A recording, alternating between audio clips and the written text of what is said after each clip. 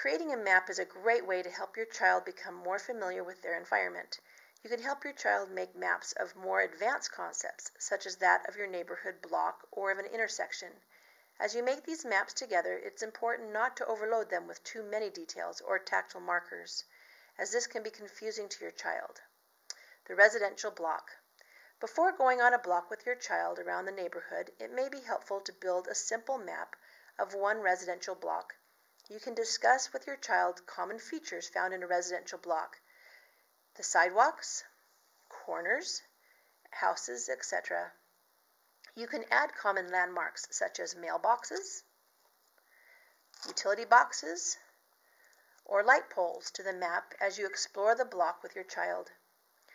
Using the map, have your child practice simple compass directions: north, south, east, and west, or more advanced compass directions such as the northwest corner of the block, the southeast corner of the block. For plus intersections, another helpful map that can be made.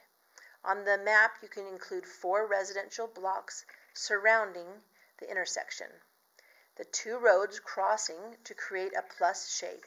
It's important to point out to your child that there are white lines painted in the middle of the road and that the cars drive on the right side of this road. These are facts that your child may not have observed before and will be helpful for them in understanding the flow of traffic. Mapping is a fun and interactive activity, so allow your child to explore by driving cars on the roads or adding stop signs. Again, using these maps is a great way to review compass directions. You can point out to your child that the northwest corner of the intersection is also the same as the southeast corner of the block. This is a tricky concept, so don't worry if it takes lots of practice. Have fun exploring the world with your child.